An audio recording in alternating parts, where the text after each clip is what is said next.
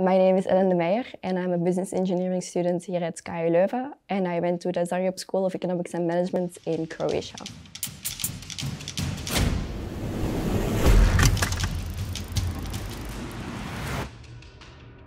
I chose for ZSHM because it has a very different approach to teaching. So it's way more hands-on, way more practical than at KU Leuven. You have a lot of group assignments, you do a lot of presentations, you write papers. So it isn't just individual studying. And I feel like this hands-on approach to teaching is something that the KU Leuven kind of misses in the first 3 years of bachelor at KU Leuven. So that's why I chose for ZSHM. And I chose for the country because, first of all, it's beautiful. I never went there. It's warm until like mid-November, which I really like. And you get to travel a lot. And I also chose it because a friend of mine who's also studying here at KU Leuven went to the same university, so we could go together, which was a big plus for me. Croatian is a very difficult language, Croatian. So I think after 4 months of studying there, I can like order a coffee in Croatian and that's it. But everyone speaks perfect English. Like at the university, the international students, the locals, their English is perfect, so there isn't really any kind of language barrier. So that was okay. The courses were easier in terms of individual studying and final exams because a lot of the material I already saw here at KU Leuven, and also you do a lot of assignments, group assignments during the semester, so the things you need to learn for the exam is not that much. And also, it's easier because, first of all, it's not an engineering school like the KU Leuven, so I didn't have any of my engineering courses. I had way more management, finance courses, which I find personally a bit easier. So, and also, you can do the final exam in January, or you can do 4 midterms during the semester for each course, which is like not a lot of material, they're pretty easy, and then you don't have to take the final exam, which was a big plus. So I went home after Christmas and I was free during the whole January because I didn't have to take the exams, and I really liked that. Yeah. So as I said, the study method was a lot more hands-on, a lot more practical. You get in touch with your professors. It's in small groups, so like a group of 20 or 30 students. So you know everyone, you know your teachers, you do a lot of projects and presentations, you learn how to write papers, which I never did before at KU Leuven. So yeah, it was different, but I find it a very good method of teaching. ZSHM sends you a platform where you can look through the available apartments, and I actually got a great apartment. It was right in the city center. I got to stay there with the other girl who went with me from KU Leuven. We each had our own bathroom, we each had our own room, we had a kitchen, a living room, a balcony. It was perfect, and I didn't have any trouble with it. Also, Croatia is not that expensive in terms of rent, so you can get like a very cheap apartment, but still very beautiful. The location was perfect, so yeah, I really loved it. If I got to go on exchange for a second time, of course, I would choose a new destination for, a new experience. But I definitely want to go back to Croatia, to Zagreb once, to see what that city has become. Because, it's kind of lagging behind tourist-wise because, it still has the communist influence.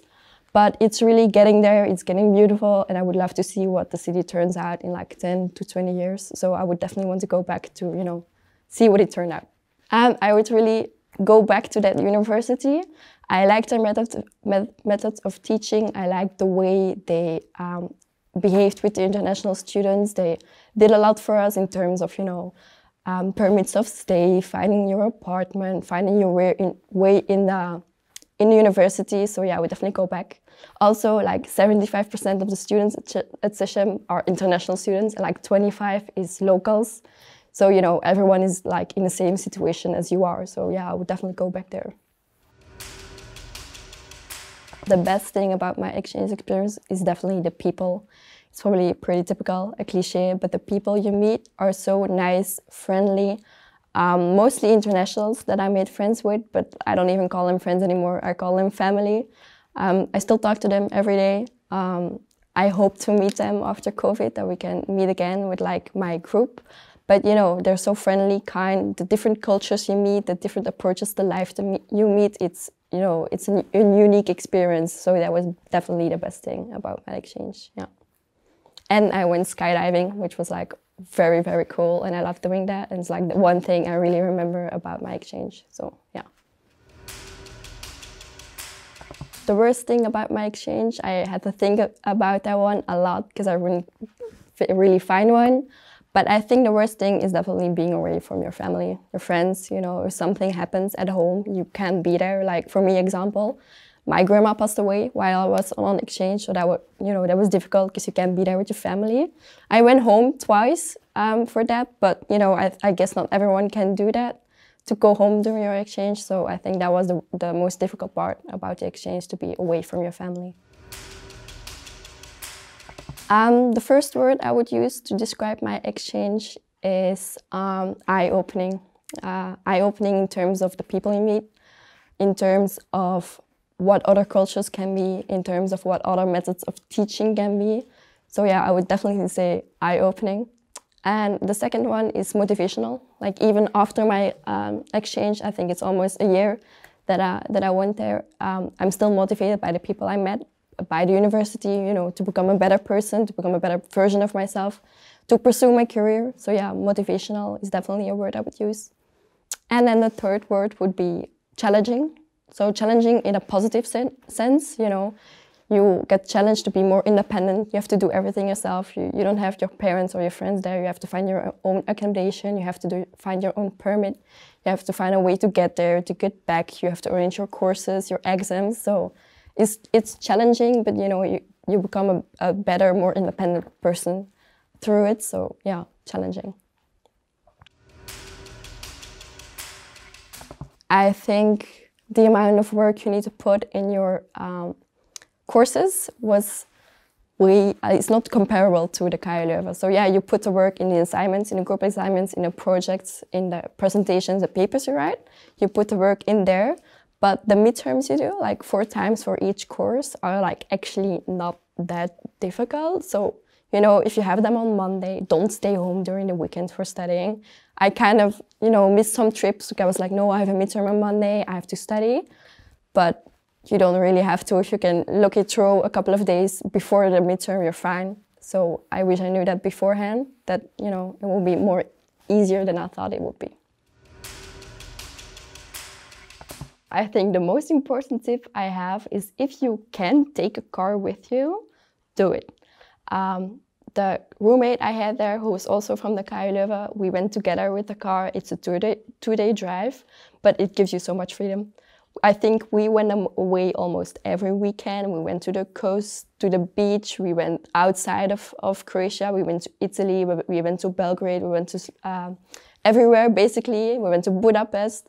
So if you have your own car, it's way easier to travel around. So if you can take it, if you have the opportunity to bring a car, I would definitely say do it, because the freedom, you know, it's amazing. Another tip I can give to you is to do the Monday nights. There is the international nights that are organized by the university, but it's not from university at all. You just go out and party and go to restaurants with international students. So it's exclusively for your international group.